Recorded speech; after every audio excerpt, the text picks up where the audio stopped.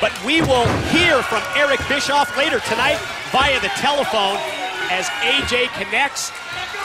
And maybe not a smart move here to turn your back on the global champ who caught him with that spin kick. Excellent athleticism. Referee is distracted by Kazarian. Rob Terry's got the win here, big time.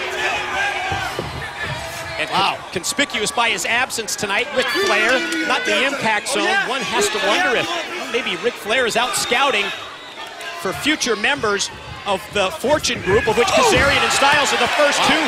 Big Rob Terry connects. Kazarian might have just got a couple of teeth knocked out of his pretty face. Watch this quick roll up here by AJ. I'm pretty sure AJ even had a handful of trunks, still not able to pin the massive, stout Rob Terry.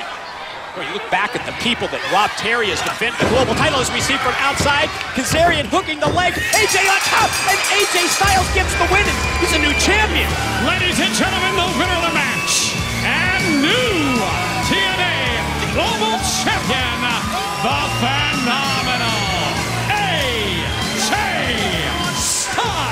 Wow, talk about highway robbery. Referee never saw Kazarian holding the leg of Rob Terry, the ankle, I should say. We just crowned a new global champion in AJ Styles. What a way to sail right into Fortune. I'm sure Flair's got to be proud. Yeah, but this is absolutely ridiculous to have a title change like that, a match of this importance, and to have the interference from Kazarian be the difference. But bottom line, AJ Styles, the new global champion here at TNA. How do you like that, big man?